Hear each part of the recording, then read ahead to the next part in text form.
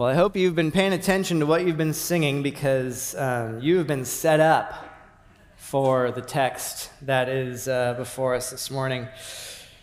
My name is Sammy Barton. I'm the church plant resident, and it's fun this year, especially for me to turn the calendar over to the year 2024 because, Lord willing, this is the year that we will plant a new church down in Livermore. And I'm excited about that. There's a group of people who have been meeting already down there, and it seems like the Lord is really blessing that work, and we're gaining some momentum for that.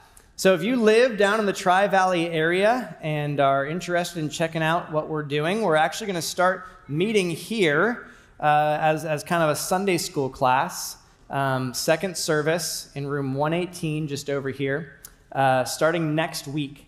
So again, if you live in the Tri-Valley area, you want to check that out and see what the Lord is doing with this group and this new church that we pray He will bring into formation.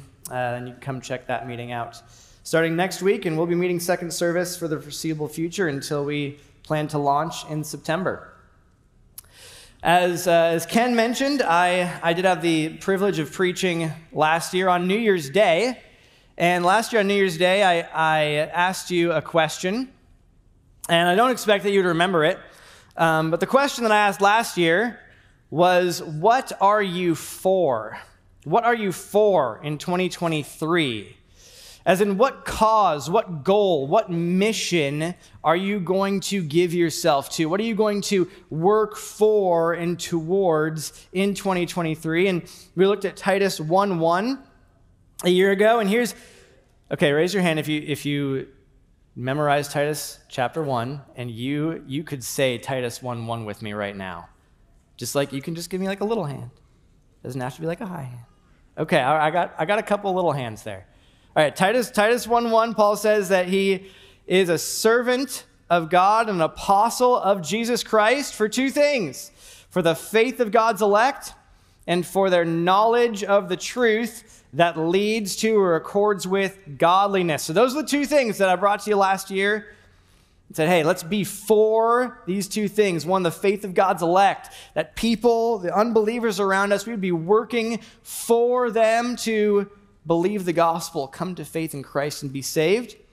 And then that would be working for the sanctification of ourselves and for the believers around us.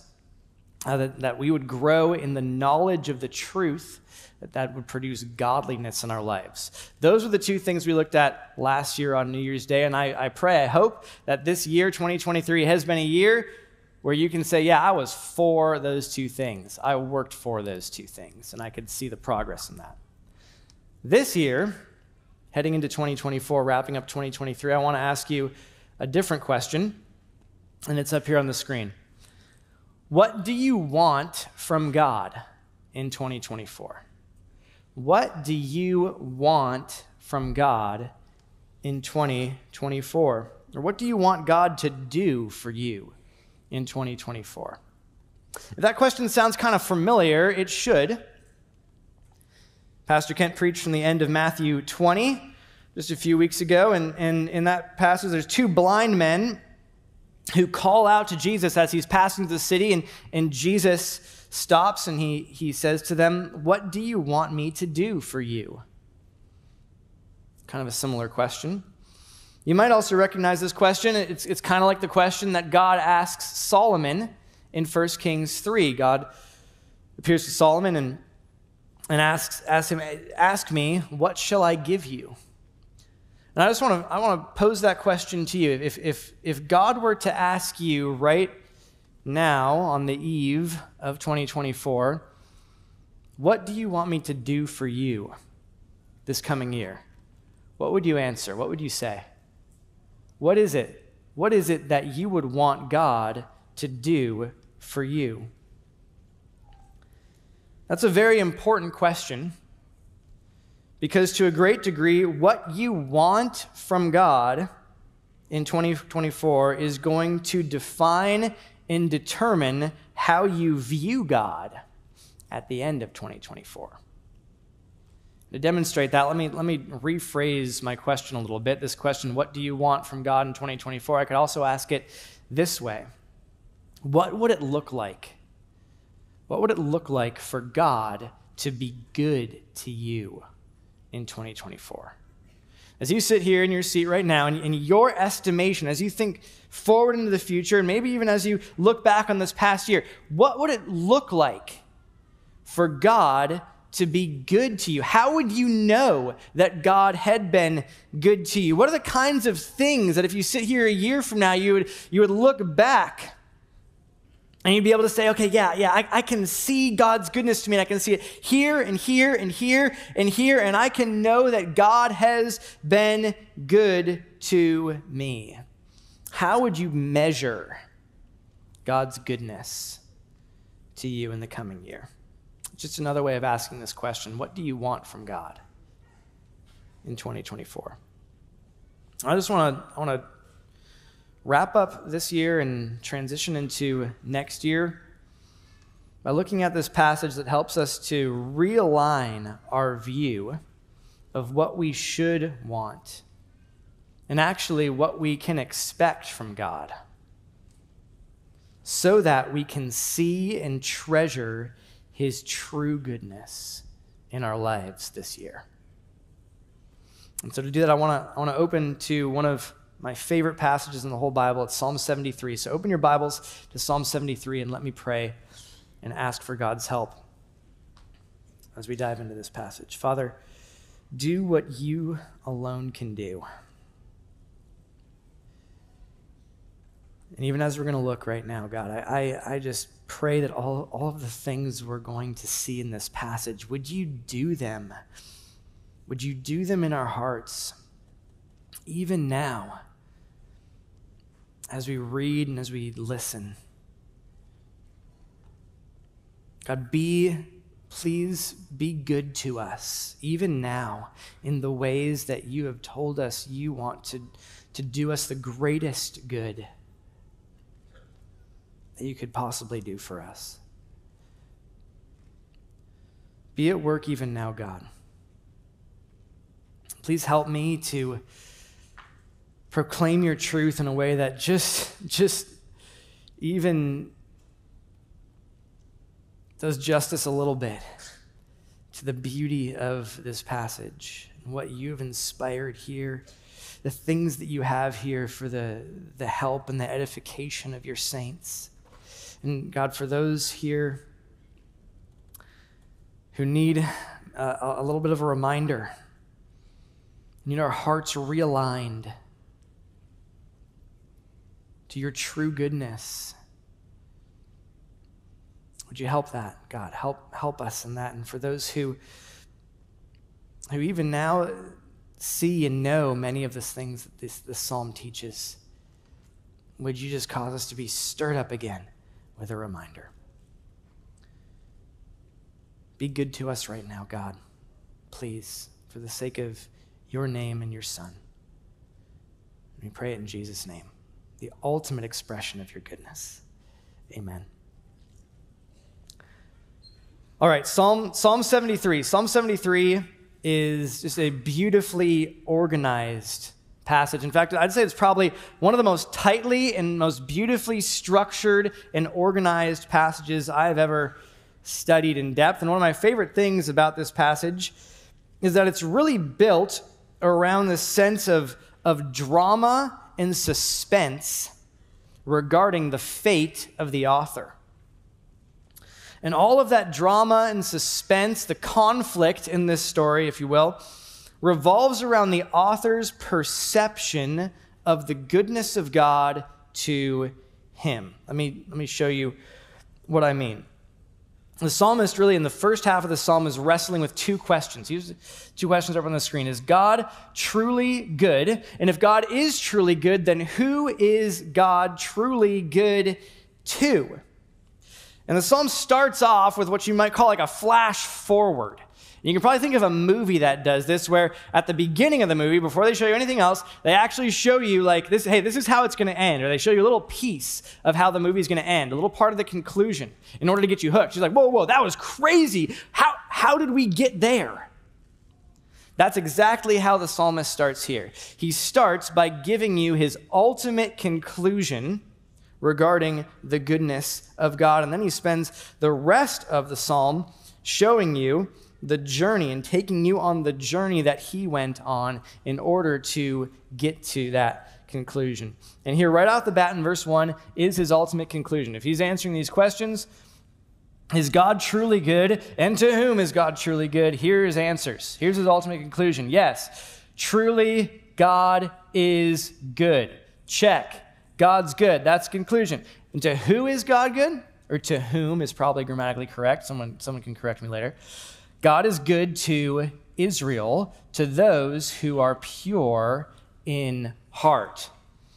So the ultimate conclusion, is God good? Yes. Who is God good to? He's good to the pure in heart. Now it's important to notice what he actually says there. He says, God is good to Israel, to those who are pure in heart. And it's really important wherever we're at in our Bible, but especially when we're in the Old Testament, we have to be very careful not to take things that are written and promised to Israel, the nation of Israel, as the nation of Israel. Okay, to take things that are promised specifically to them and rip those out of context and then apply them to us as believers and as the church, okay? We don't believe the church has replaced Israel or the church is synonymous with Israel. Those are separate entities in God's economy. But here, he says, truly God is good to Israel, to those who are pure in heart. The distinction, the author does want to make a division. He wants to make a distinction.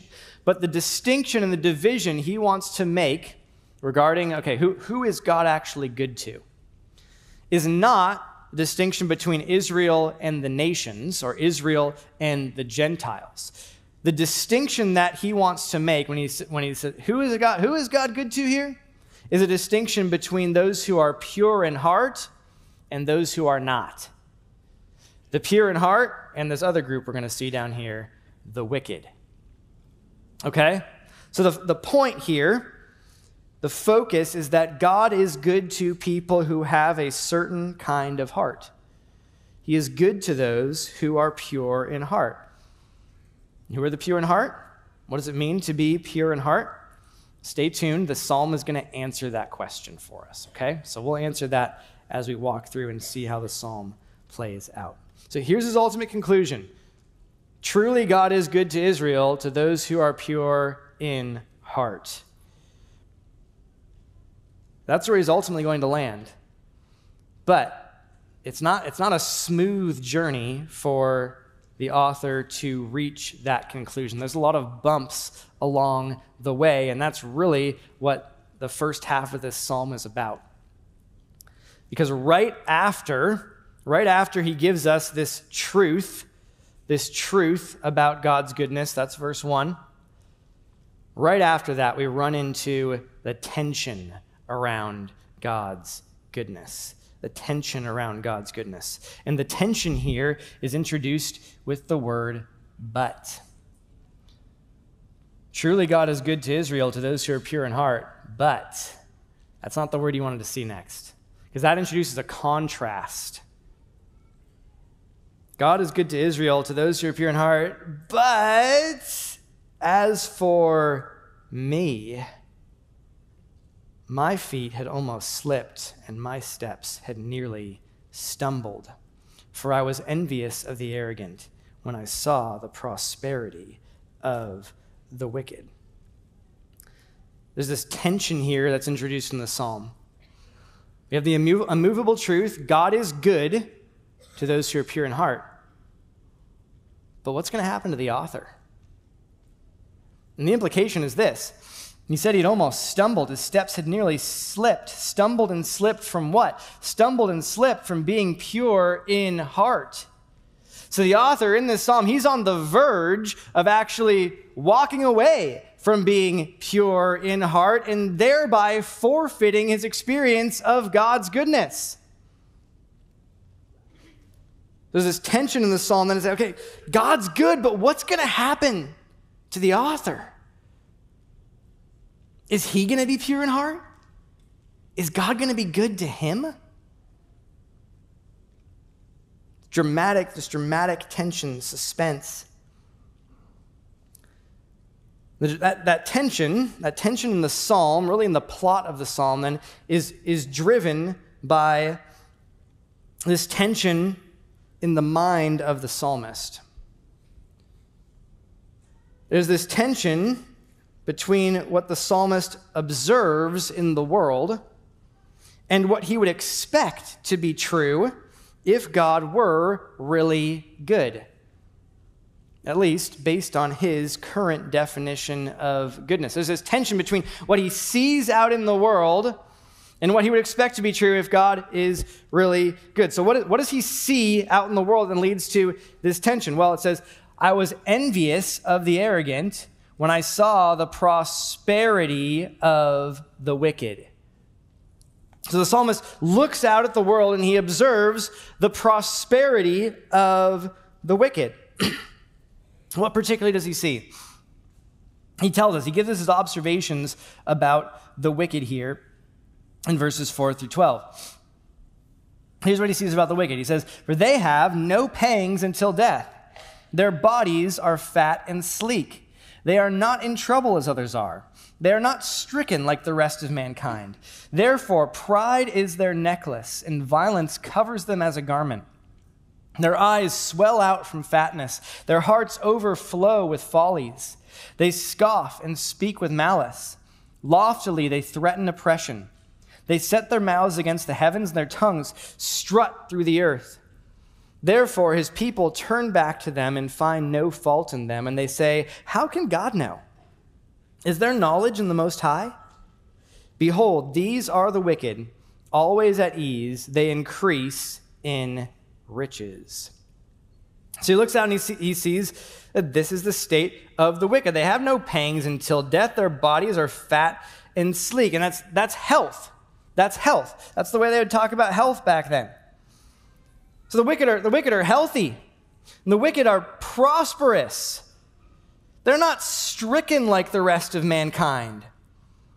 Again, their eyes swell out from fatness. Those marker. These people are healthy, they're well fed. And then down here in verse 12, he gives the summary. Behold, these are the wicked, always at ease. The wicked are comfy. The wicked are comfortable. The wicked are relaxed. The wicked are living it up. They increase in riches, wealth. So look, the wicked are comfortable and healthy and wealthy. That's what the psalmist observes about the wicked, but then he observes something else. He looks at his own life. Look at verse 13 and 14. He says, all in vain have I kept my heart clean and washed my hands in innocence. For all day long I have been stricken and rebuked every morning. Stricken. The same word he used back up here to say the wicked, they're not stricken like the rest of mankind, but I'm stricken and I'm rebuked every morning when I am trying to keep my heart clean. So he looks at this and he says, wait a second. The wicked are prospering, the wicked are flourishing, and I, the one whom I'm trying to follow God, I'm trying to keep my heart pure, trying to keep my heart clean, I'm stricken. So it seems like the wicked prosper, and those who are pure in heart are stricken and afflicted. That's the discrepancy, the tension that he observes between what he sees out in the world and what he would expect to be true, given the existence of the kind of God that the Bible describes. Now look, this is proverbial, okay? This is poetic genre. So the author is speaking proverbially. This isn't a universal truth. We could think of lots of examples where wicked people do not prosper, they do not flourish. In fact, their wickedness, their sin leads them into very obvious manifestations of destruction. We could think of plenty of examples of that. We could also think of plenty of examples where righteous people who we would say, hey, these people have every appearance of being pure in heart. These people are believers, and they're doing great. They're doing fine. Seems like their lives are going just swell. We could think of plenty of examples, counterexamples to what the psalmist observes here. But the reality of the matter is this. If you just take our culture at face value, right? If you were to drop a space alien into our culture for a day, and at the end of the day you ask him, hey, who are the people here who are living large? Who are the people who are on top? Who are the people who are at the pinnacle? Who are the prosperous people? The fact is that many of the most prominently prosperous people on this planet are also some of the most prominently perverse.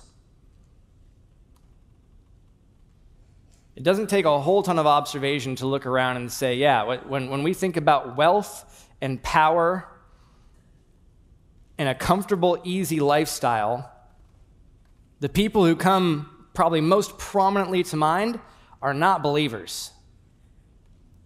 The Kardashians of this world are not particularly known for their purity of heart.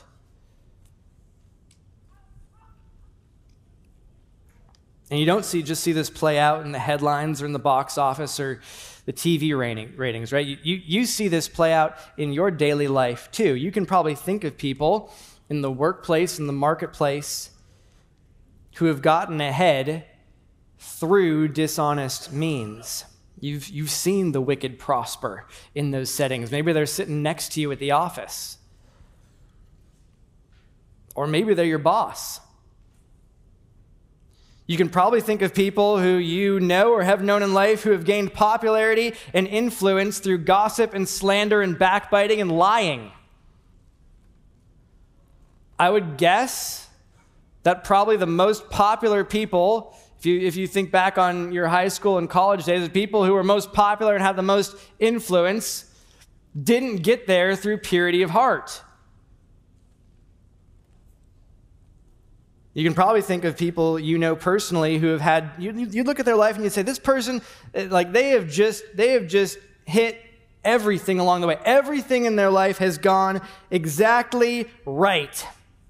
And they are living a life of luxury and opulence while all day long they thumb their nose at God and His commands. And they trample roughshod over God's word. And they're proud of it. Just like the wicked described here, whose tongues strut across the earth. They're boasting of all that they have gained for themselves apart from God. You probably know people like that. And on the flip side, you can probably think of many believers, people they've been faithful to God, and they have suffered tremendously in this life. That reality right there, that presents an apparent discrepancy. There's this discrepancy between what we actually observe in the world and what we would naturally expect to see given the existence of an all-knowing, all-powerful, all-good God who hates wickedness, who hates evil, and brings it to justice. You wouldn't naturally expect to see the wicked prospering given the existence of such a God. There's this tension there then between what we would expect and what we observe. And that tension is really just a variation on what is often called the problem of evil. Raise your hand if you've heard that term, you're familiar with that term, the problem of evil. Okay, so most of us are probably familiar with the term the problem of evil. If you're not familiar with that term, you've at least heard a question like this asked before. A question that sounds something like, why do bad things happen to good people? Raise your hand if you've heard a question like that before. Okay, almost 100%. Now look, that question's a variation on the problem of evil. That question, I don't think is particularly difficult to answer biblically, any way you slice it, because if you take that question, why do bad things happen to good people? First of all, I'd like to say, well, if you mean like good, we just heard a few weeks ago, Jesus says, no one is good but God alone. So there are no good people.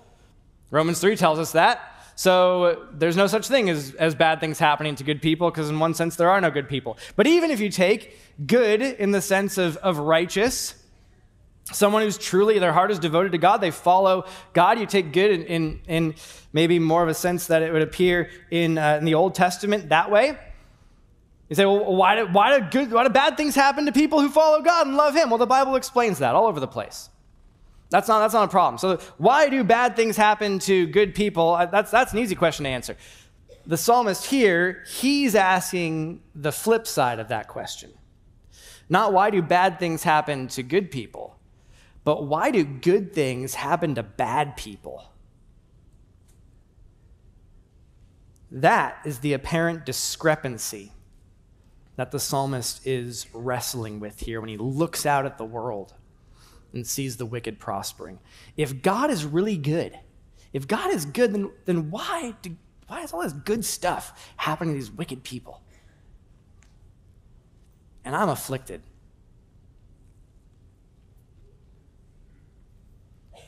One of the things I love about the Bible is the Bible doesn't ignore the apparent discrepancy between what we see in the world and what we would naturally expect to see, given the existence of the kind of God that the Bible describes. The Bible doesn't ignore that discrepancy. The Bible doesn't just sugarcoat it or paint everything rose-colored. The Bible tackles the discrepancy head on in passages just like this one. And when you accept the answers that the Bible gives to the so-called problem of evil, the problem of evil really becomes no problem at all. It all really just boils down to having the right view of what is evil and what is truly good. But at this point, the psalmist isn't there yet. The psalmist isn't there yet. And there's probably people in your life, and maybe even some of you sitting here, who you're not there yet either. And this discrepancy between what you see in the world and what you think should be true given the existence of God, that discrepancy, that tension causes tremendous turmoil inside of you. And that's actually what we see here. The tension leads to turmoil. The tension about God's goodness leads to this turmoil surrounding God's goodness in the heart and the mind of the psalmist. And in fact, because of this tension, this discrepancy, the psalmist is really here on the brink of walking away from God altogether.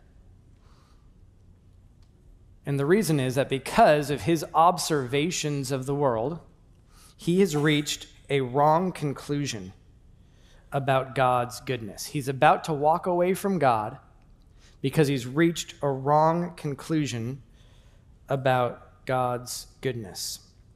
If you look here in verse 13, the ESV doesn't translate it, but if you have an NASB, it does translate in Hebrew. Verse 13 starts with the same word that verse 1 started with, the word truly.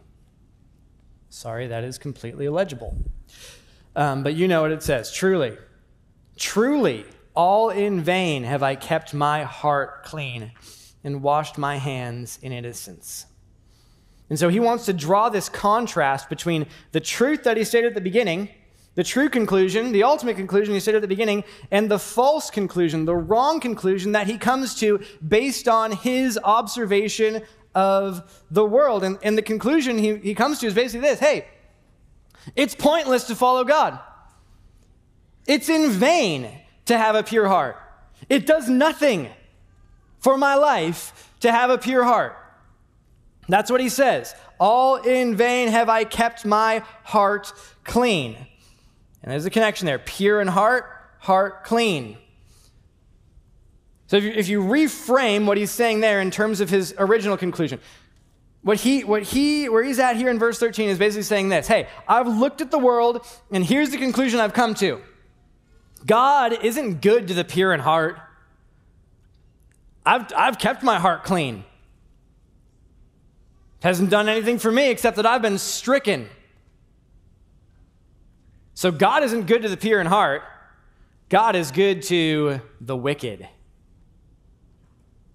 That's the conclusion he comes to here in the middle of the psalm based on his observation. The exact opposite of what he stated back in verse 1. God isn't good to the pure in heart.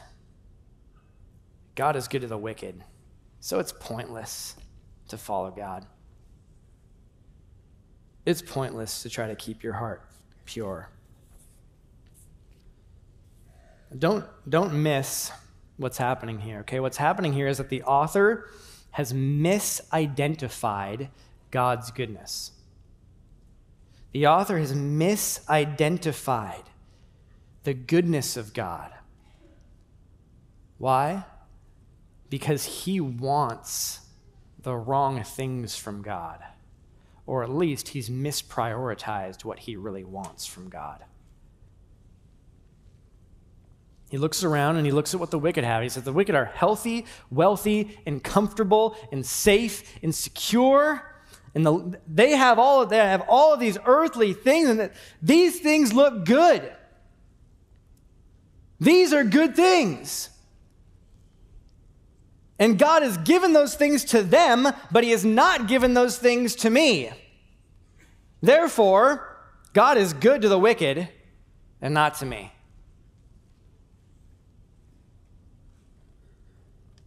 He says, I look at the wicked, and that's really what they have, is really what I want from God.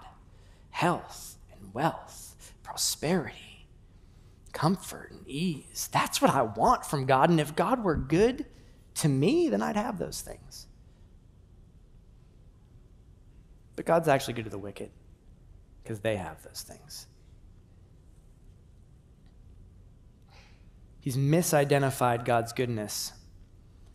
And because of that, he's actually on the brink of walking away from God altogether. Because he wants God to give him what the wicked have. That's what he wants from God. What do you really want from God? What do you really want from God? What would it be like? What would it be like for God to be good to you in your estimation? Here's what I find really interesting. He's on the brink of apostasy, right? He's on the brink of walking away from God. In verse 15, look at what he says about it. He's reached this conclusion. God's not really good to the pure in heart. God's good to the wicked. Verse 15, he says, if I had said, I will speak thus, I would have betrayed the generation of your children. So he says, look, I've reached this conclusion, but I can't talk about it with anybody. You know why? You know who Asaph is? Asaph, the author of this psalm? Asaph is the worship leader for all of Israel. What would it have cost him? What would have been the fallout for this guy?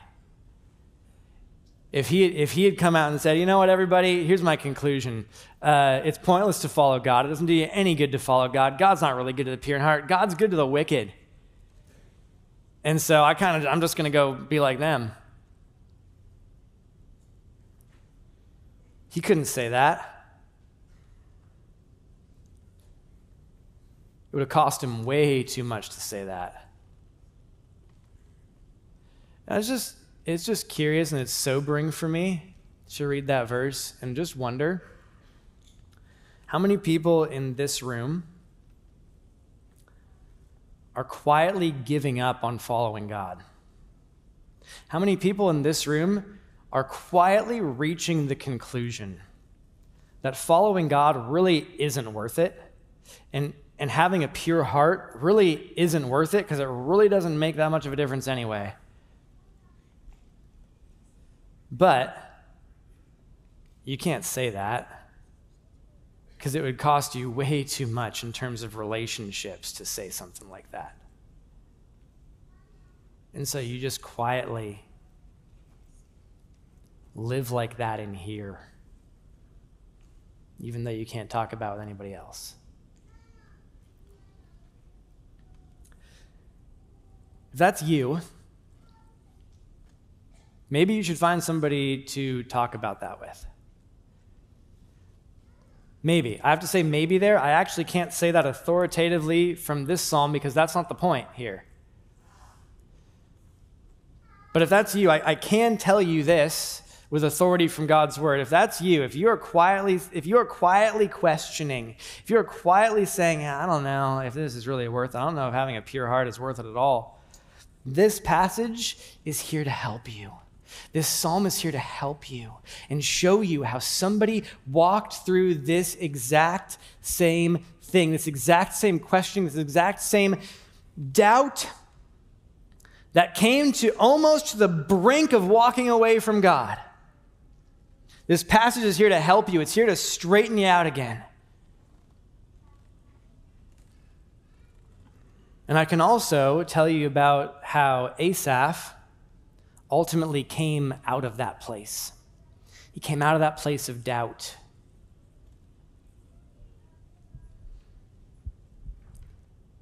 It's a good reminder for the rest of us too, who maybe aren't struggling that way, to tell you do not come to that place. Look at what he says here in verse 16. Verse 16 is very interesting. He said, "But when I thought how to understand all this, it seemed to me a wearisome task." This word right here, the word for thought. How did Asaph get to this place? How did the worship leader of all of Israel, who's supposed to be leading the congregation, is ultimately is going to write scripture, how did this guy get to this place of intense doubt and almost to the brink of apostasy, questioning God's goodness? That word for thought is a math word. It's the word for counting or calculating something. Asaph got here by calculating in his own head. Asaph got to this place of doubt by taking his own observations of the world and using those as his starting point and those as his authority to be the standard of truth. And then he sat there and said, okay, now I got my observations. Let me calculate it all out. Let me use my own reasoning and my own wisdom and my own insight and my own smarts to try to figure out what the truth really is based on my observations of the world. That's how he got there. He tried to calculate it all out himself with his own reasoning. Folks, we cannot start with our own reasoning and our own observations of the world as our authority for what is true. That's backwards. And I've seen so many people do. I've talked to so many people who reason this very way, where they basically say, okay, I look at the world and I see that this, and this are not good by my standard of good. Therefore, if this, and this are not good by my standard of good, then therefore God must not be good because this, and this are not good. That's backwards reasoning. That's reasoning from your observations of the world and then drawing conclusions about God from your observations. Don't go that direction. That's what Eve did in the garden. That's what Eve did with the fruit, right? God had already spoken about the fruit. God had already said, that's not good for you. Don't eat it. But Eve, she looked at it. And she made observations about it. And she said, no. That looks good to me. So God must be wrong about it. So she set her own reasoning and her own observation above God's word as the authority for what is true. Don't go that direction. It's backwards. Start with what God's word says and use that as the lens through which you view all of your observations about the world. Because the Bible says God is good and God does good. And so you take that as your starting point and you look at the world and say, okay, if the Bible says this, God is good, then I look at this, and this. It doesn't look good to me, but I accept what God says, that somehow that's good. And it's going to work out for good. Don't reason the wrong way from your observations back to God. Reason from God's word out. to the world. Or else you'll get stuck like Asaph, calculating, trying to figure it all out yourself with your own reasoning.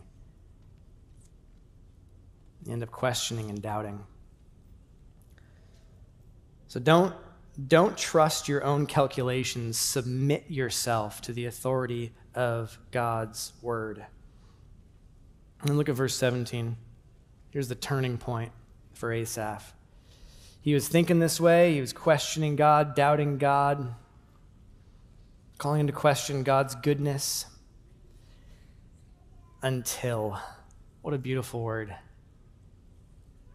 Until I went into the sanctuary of God. Then I discerned their end. If you're wrestling, struggling, know somebody who is with these things, don't give up on the means of grace. Don't give up on the means of grace. I don't know about you, but there's so many times when I've been wrestling with something, struggling with something, doubting something, and I've just come to church, or I've just had a conversation with another brother, or I've just cracked open my Bible and started reading, or I've just sat down to pray, and I don't get any farther than the word Father. And all of a sudden, whatever I was wrestling with or struggling with or doubting or it didn't make sense, whatever, suddenly it makes sense. Or if it doesn't make sense, suddenly it's not that big of a deal anymore. That's not magic. It's means. So what theologians call the means of grace. God has told us, hey, these are the ways that I'm going to work in your life. These are the things that I'm going to use to do work in your life. Don't give up on those things. God's word, prayer, fellowship, the preaching of the word, the communion of the saints. Don't give up on those things, even if you are wrestling and doubting, because those are the ways that God is actually going to bring clarity back into your life. And even if, think about Asaph, right? Think about Asaph going into the temple to lead worship with all these doubts in his heart. You can imagine that seemed pretty mechanical. Even if it seems mechanical to you, you're like, I don't feel like doing this. But God, you said to do it, so I'm going to do it. Even that's an act of faith. Don't give up on the things that God has said, hey, I'm going to use this to bring you back. We don't know how, but God worked to bring clarity to Asaph and turn him back around just when he entered the sanctuary, presumably to go do his job.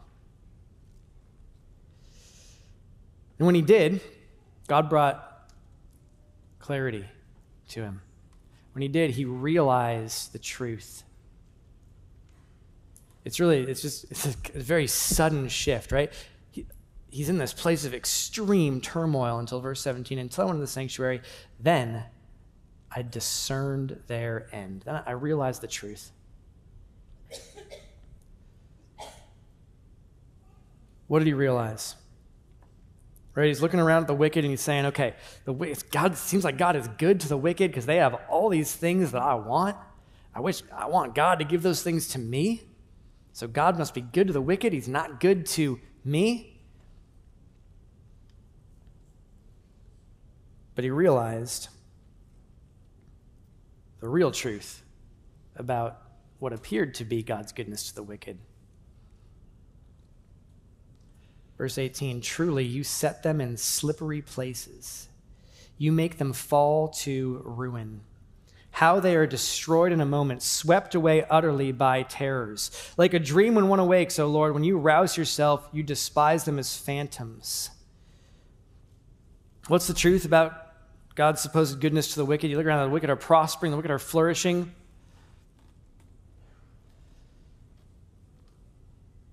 Is that really good? Is that really God being good to the wicked? Here's what it says here. Truly you set them in slippery places. The word for slippery is the word for false footing. It's related to the word for deception. Here's what Asaph is saying.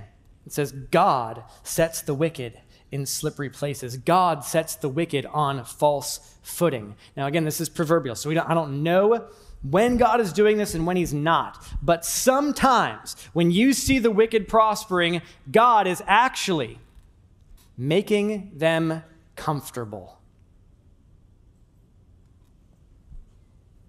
so that they really have no need to turn to him, and justice will be done in the end.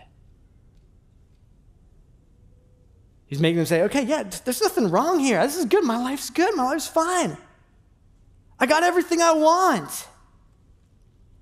But actually, God has put them on a slippery place. And one day, he will make them fall to ruin.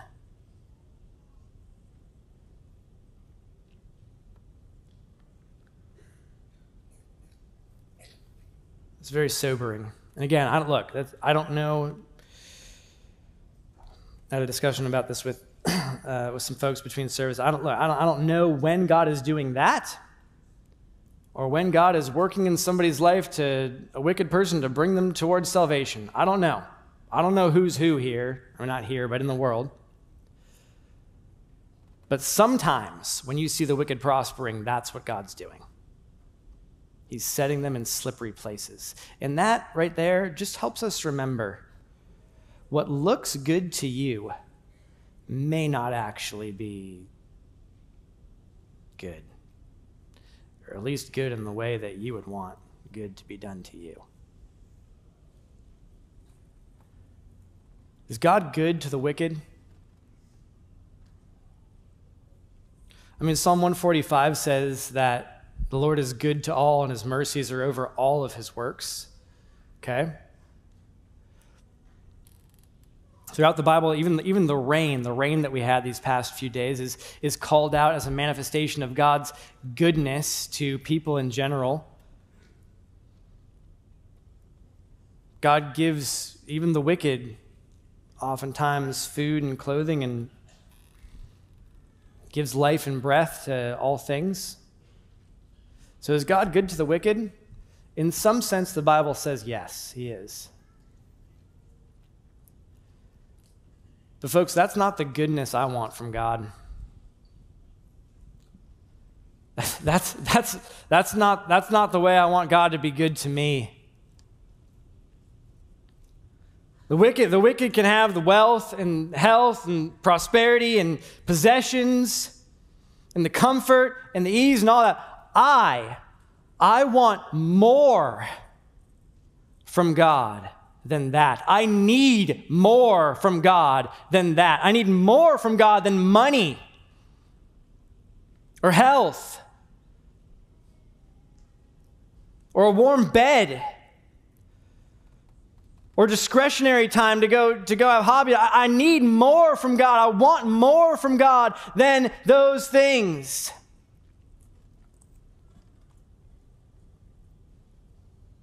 So what do you really want from God?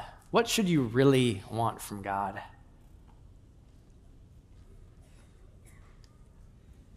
If the ultimate manifestations of God's goodness are not money and wealth and power and fame and influence, what does it look like for God to be good to you in 2024? Look here at verses 21 through 24. I just want to show you something really beautiful in this psalm.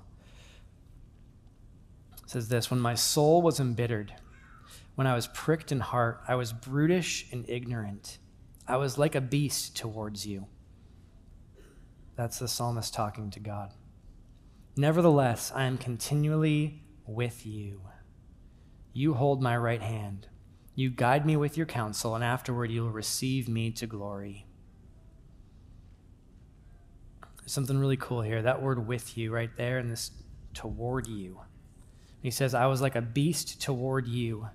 Nevertheless, I'm continually with you. Those two phrases are identical in Hebrew.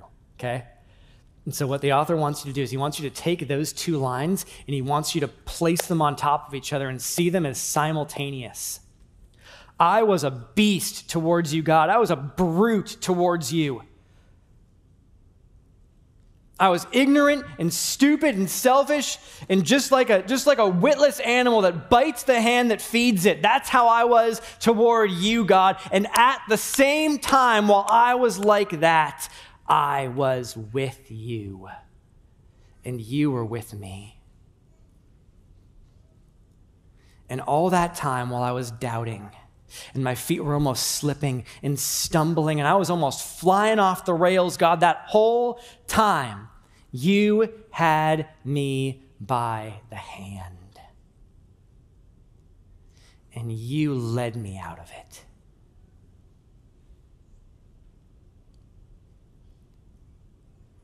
That's the goodness of God. The goodness of God to take hold of your hand through all of your stupidity and my stupidity and sin, in the countless ways that I mistreat God every single day and forget him and do not give him the glory or the acknowledgement that he deserves, and the ways that my heart is prone to wander and pursue worldly things.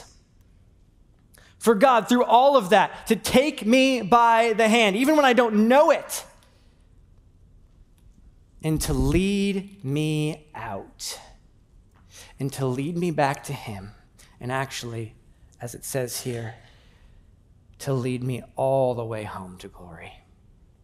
For God to do that my whole life, through every time that I'm in danger of slipping away, falling away, for God to have a hold of my hand and take me all the way home.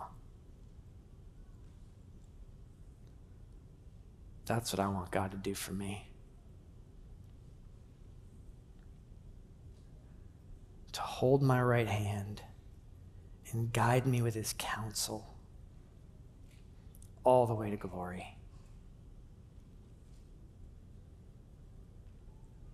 So what do you really want from God? You want God to take you by the hand and lead you all the way home. But you also want God to cause you to desire him more. Look at verse 25.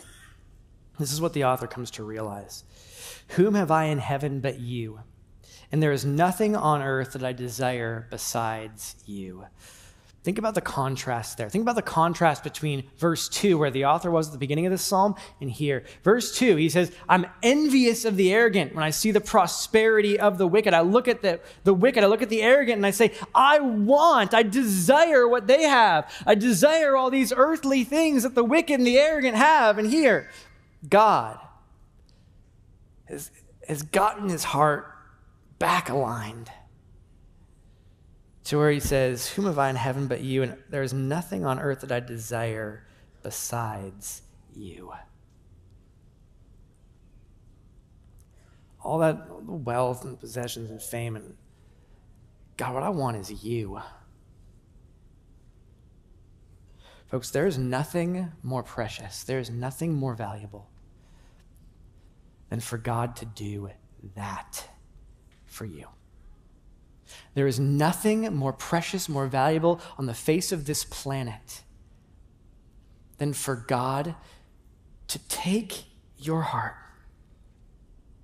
and to make himself more and more and more valuable in your estimation, to make you treasure him more and more and more and more, so that you can sing the song that we sing, I trade my treasure and all my reward, Jesus, to know you and know you more. Paul says, the knowing Christ is of surpassing value. It is the most valuable thing in the universe for you to know Christ. And Paul doesn't pull that out of thin air. Jeremiah 9. Let not the wise man boast in his wisdom. Let not the mighty man boast in his might. Let not the rich man boast in his riches, but let him who boasts boast in this, that he understands and knows me. That is the most valuable thing you could possibly have. to know God in Christ, and for God to make you want to know him more, to cause you to desire him and know him more. That is the greatest thing outside of giving you his son in the first place. It is the greatest thing that God can possibly do for you. If you, at the end of 2024, I do not know what God will do in 2024. I do not know the things that will happen to you or to me. And I do not say this lightly. I say this with great conviction from God's word. If you, at the end of 24, desire God, if God is more valuable to you at the end of 2024 than he was at the beginning, then God has been supremely good to you.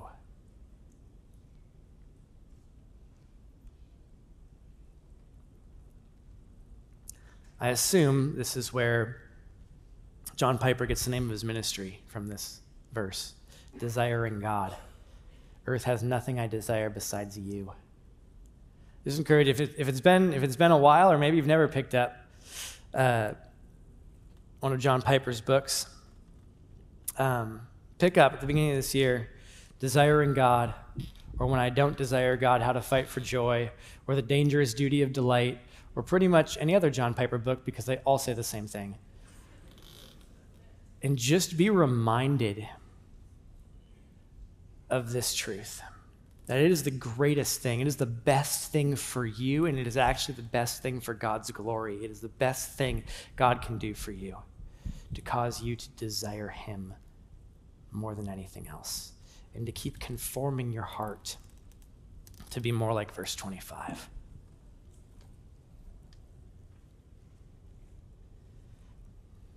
The last thing is this. What do you want God to do for you? I want to strengthen your heart against worldliness and temptation. My flesh and my heart may fail, but God is the strength of my heart and my portion forever. To be the strength of his heart, right? What's been the drama throughout this psalm? God is good to those who are pure in heart, but the author almost fell away from being pure in heart. But what did God do for him? God kept his heart pure. God led him back to purity of heart. And purity in heart in this psalm, I think, is basically just this. The pure in heart are those who truly love and desire God more than this world.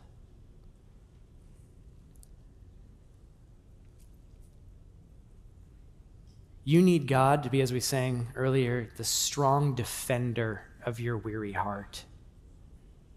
You need God to protect your heart from worldliness and temptation, and to keep you this year from becoming like Demas, who, having loved this present world, walked away from God.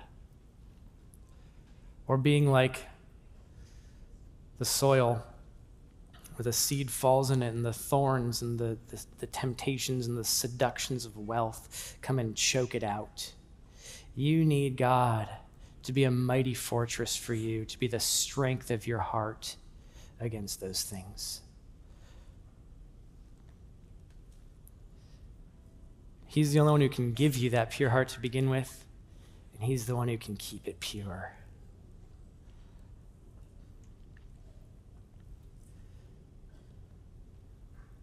He wraps up here. He comes right back to where we were at the beginning. For behold, those who are far from you shall perish. You put an end to everyone who is unfaithful to you. But to me it is good. This is the same phrase from verse 2. But as for me, and he takes these things that were in tension at the beginning of the psalm and he brings them together. But for me, it is good to be near God. Would you make it your prayer that whatever else God does for you this year, he will do these things. He will magnify his worth and value in your estimation and bring you back to himself always and keep you near to him, even when you are prone to wander. That is the goodness that I want from God this year. And that's what will make a happy new year for us all. Father, would you please do what this psalm describes for us? Would you please, each and every one of us here who knows you, take us by the hand, God, as you have taken us by the hand, and you guide us with our counsel. But God, lead us, please, through another year. Lead us, please, in faithfulness to you and in purity of heart. Keep our hearts pure. Increase for us, God, our desire for you. Increase the magnitude of your great worth in our eyes. And do it for your glory in Christ. So please be good to us in this way this year, God. We ask it because we know it's the way that you have most passionately designed to be good to us, is to make yourself greater in our hearts and our minds. So please do it. And we pray it in Jesus' name. Amen. Happy New Year, everybody.